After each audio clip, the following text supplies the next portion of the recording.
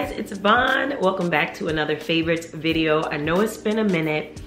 Okay, it's been forever, but I wanted to just jump back into it, y'all, because I missed sharing these types of videos. These are actually my favorite types of videos to produce. I think in my most comfy form, right? I'm sitting in front of the camera just talking to you guys. So I wanted to just get it right back going. If you're new here and you're not familiar with my favorites videos, they're designed to be posted once a month where I kind of just compile and share favorites, right? Products, things to eat, experiences, all kinds of stuff. And I hadn't done it in a while, so here we are, okay? And because we're jumping back in and it's been a while, I don't have a whole lot to share. I'd much rather just catch up with you guys and kind of just talk. So I don't have a whole bunch of products to show, but I do have a handful of cool things that I think you guys will enjoy. So as usual, right, if I have links for things that I mentioned today, I will post them down in the description box. So in true favorites form, let's just start off by talking about my look today. Y'all, I'm really excited about these braids, okay?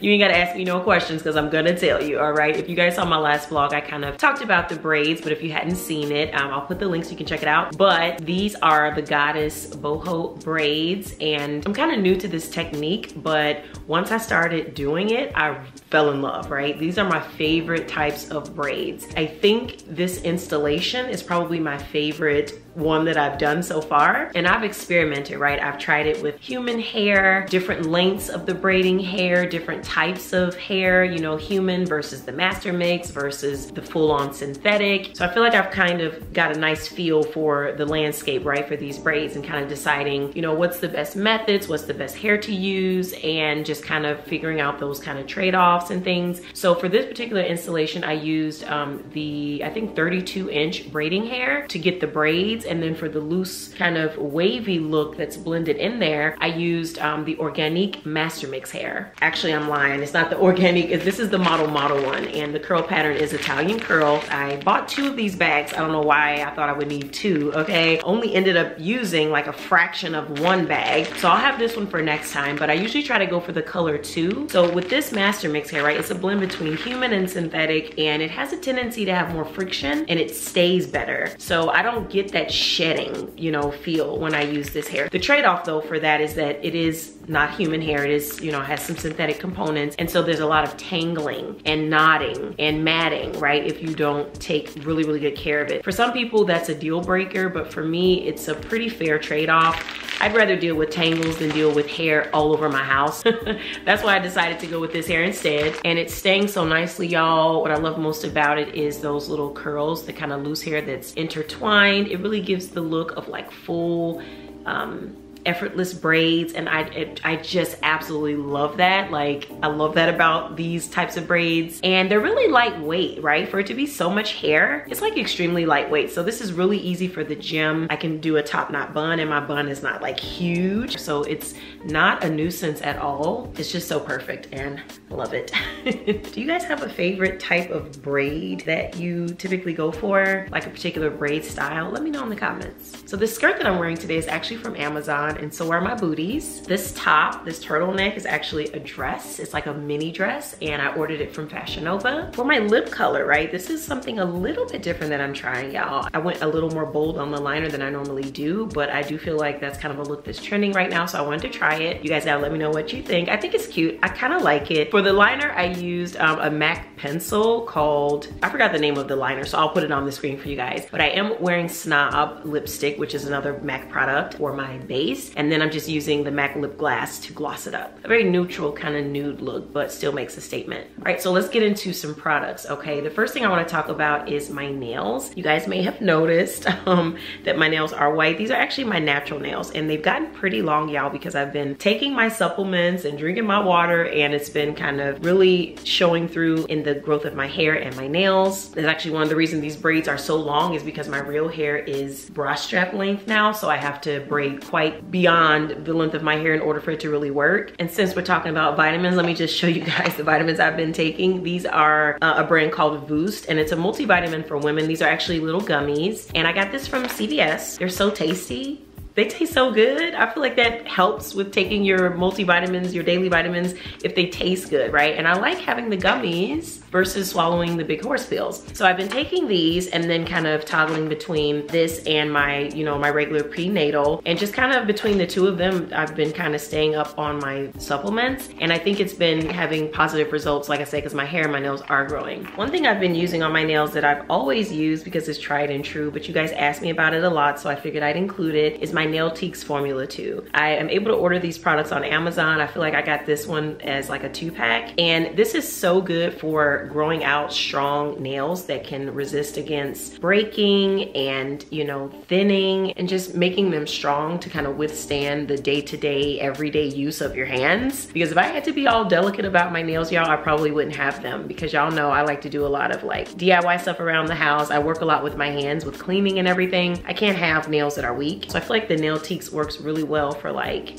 strengthening your nails. Keeps them nice and healthy and beautiful and pretty. That's the other thing. The nails look good when you use this. Anytime I take a break, right, from using acrylics or, you know, no chip nail polishes and all that stuff, whenever my nails are exposed to any kind of damage, I always turn to my Nailtiques Formula 2 because it's gonna get me together every single time. I also decided this time to go ahead and just use the nail polish remover as well. This one is non-acetone and it contains different essential oils to really replenish and nurture your nails while you're taking off your polish. So I figured if I'm going to be going natural and going the healthy route, I need to revamp all of my products, right? You can't use like a healthy nail protein and then you're using like acetone on your nails. You're still causing damage. So I wanted to switch to a non-acetone fingernail polish remover, and so I went for the Nailtiques one because I'm like, that's a brand I trust, and I've been loving my results. Okay, let's continue the beauty conversation, right? I have some skin products right here that I want to share with you guys. I want to start off by talking about this sunscreen, right? It's called Silkscreen and it's by a company called Agency. And I talked about this in my last vlog, but I'm like, it's a favorite, legit, so let me put it in the favorites video. This is the only sunblock sunscreen product that I've ever tried in my life that legitimately does not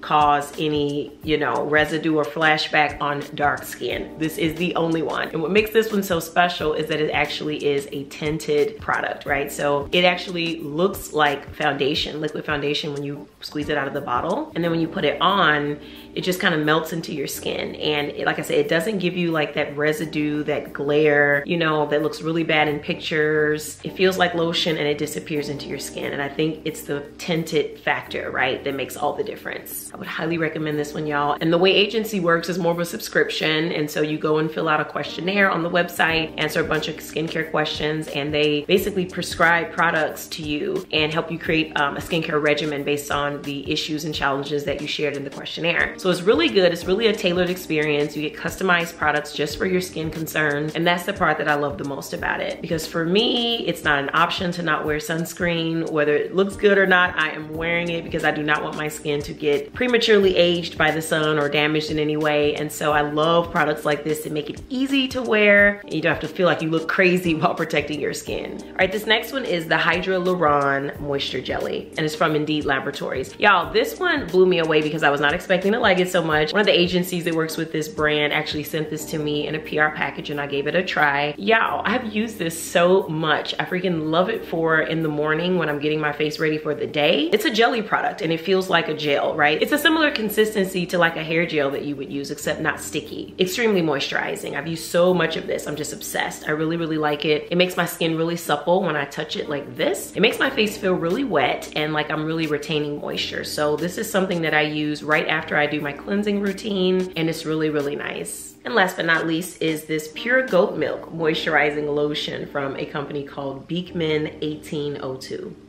This was another product that I received as a PR package, so it was gifted. And again, I didn't expect to like it as much. I just figured, you know, it's just another lotion, another moisturizer. What could be so special about it? Well, y'all, this is some of the creamiest moisturizer that I've ever used. This is a sample size, so I believe they do have larger quantities on the website. So I was using this for the most part on my face, hands, and body. So basically all over. And it's really quite nice, you guys. It is unscented, so there's no weird smell or anything, because that was the first thing I did was smell it. I'm like, goat milk, let me see what this smells like. But it wasn't weird or anything. It was just so creamy, y'all. y'all, and it absorbs into the skin fairly quickly, so you don't have like that residue or that leave behind, right? And it's just so thick and rich of a moisturizer that you guys have got to try it if you have not already. Y'all, I have some of the driest skin known to man and woman.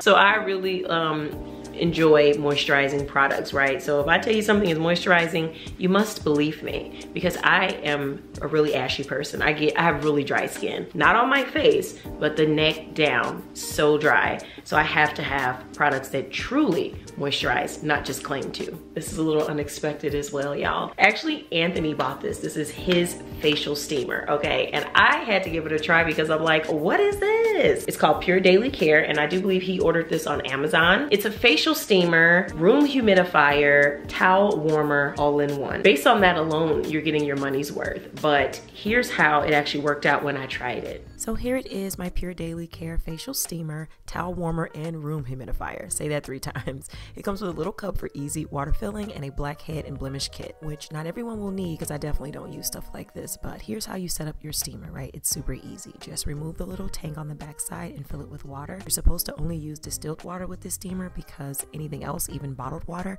can cause it to malfunction over time from buildup. So I'm just using some purified infant water. Once filled, just return the tank and change the setting to facial steamer. And after about 2 minutes, you'll start to see some steam. So it's best to test the steam's temp with your hand before coming near it with your face. This will help you determine how close to get so you don't get hurt. Because baby, the steam is hot, honey, but it feels amazing. It's definitely giving spa vibes. Kind of reminds me of those steam rooms at that bathhouse I went to. It's tempting, but unfortunately, you're not supposed to add any oils or fragrance to this, which is a bummer because that would have been so nice.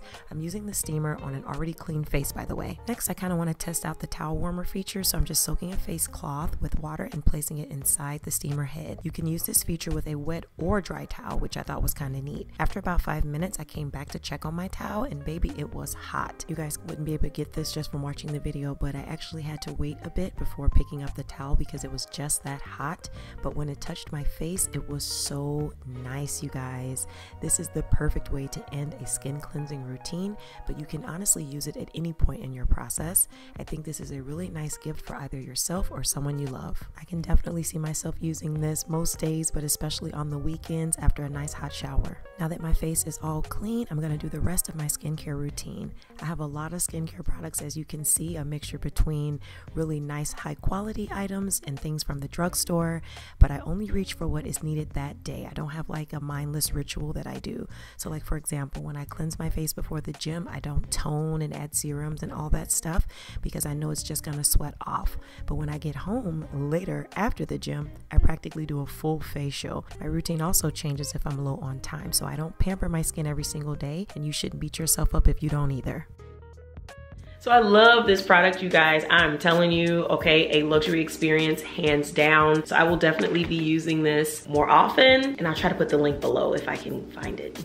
And I gotta talk about this candle because it's a legit favorite, y'all. I talked about this candle a couple vlogs back, and it blew me away, y'all. I just love this candle so much, okay? So I got it from Crate & Barrel, just stumbled upon it. I was just walking around like, oh, let me see about these candles over here. They smelled amazing. They came in really nice packaging too. I wish I had kept it so I could show you guys, but the packaging was really nice. It says City Gardens, Chicago, and I guess the fragrance is leather and clove. And the thing about it is, it smells amazing, right? But that's just the start of it. This candle burns really slow. So I've burned it for so long and so often, and it's only just right there, you know what I mean? So it burns really slow, good quality ingredients. It doesn't leave like that soot mess all around in the wax area, so I like that about it too. It's not unsightly. It actually looks good while you have it on display, whether it's in your bedroom on the nightstand or on your coffee table, whatever. But it radiates throughout the entire house, you guys. So there's no reason I should be lighting a candle on the first floor and I can smell it on my second floor. I'm just saying, it gets around. And it's such a pleasant, nice, subtle scent, and it just smells like home. You know, when you come inside your house and it's nice and clean and you have a nice candle going,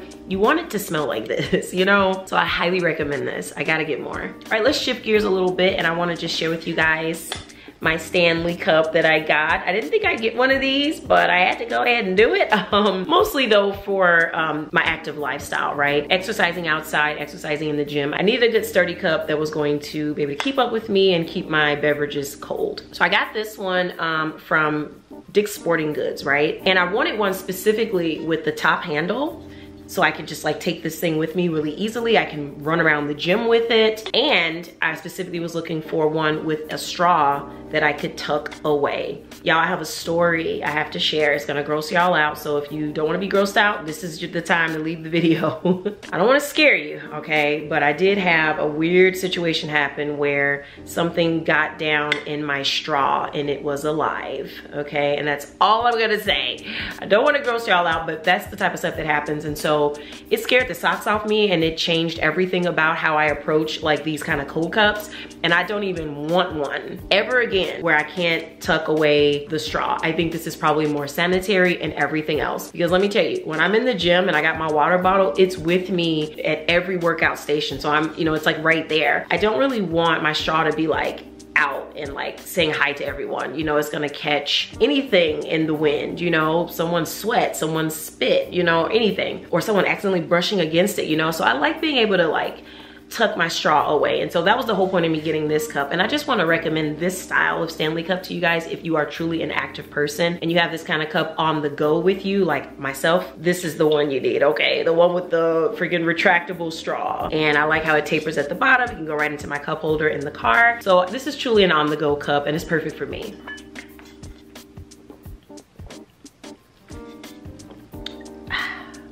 And last but not least, I want to share some granola with y'all. This is by New Trail. I got it from my local grocery store, and the reason I picked it up was because I wanted some granola. And I'm a huge fan of like cinnamon and pecan, those kind of flavor profiles. This one is special because it's no sugar, well, no added sugar. And that's huge for us because we're trying to eat healthy. We're trying to achieve fitness goals. Y'all know Anthony's trying to lose weight. I'm trying to tighten up. I'm trying to get stronger, you know, and so we ain't got time for sugar. We just don't. And stuff like this is great because you're not compromising taste or texture or the experience of having granola, but you're, you know, giving yourself a break against all the sugar, because that's what's really gonna sabotage your fitness goals. And so that's why I picked this one, and I was really surprised that it was so delicious. You don't miss the added sugar. I mean, there's gonna be some sugar in here. It's got 1 gram, you know, because some stuff just naturally is kind of sweet and has its own sugar, and there's a couple grams of carbs or whatever, but it's no added stuff. That's really where we make the biggest mistakes, when we get to adding in stuff that doesn't belong. So this is super delicious, y'all. I like to use it to garnish my Greek yogurt. That's the main thing. Today I made some parfaits for us for breakfast. So I went ahead and used a baking piping bag because I ain't got time for a messy parfait trying to fool around with a spoon, okay? And I just layered in some blueberries and raspberries and topped it with some of this granola and a little bit of drizzle of honey, and it's so delicious. Girl, I made one of these parfaits for Anthony and he absolutely loved it. He was like, dang, this is good. And I owe a lot of the credit to this New Trail. So I just wanted to recommend that to you guys if you haven't tried it already.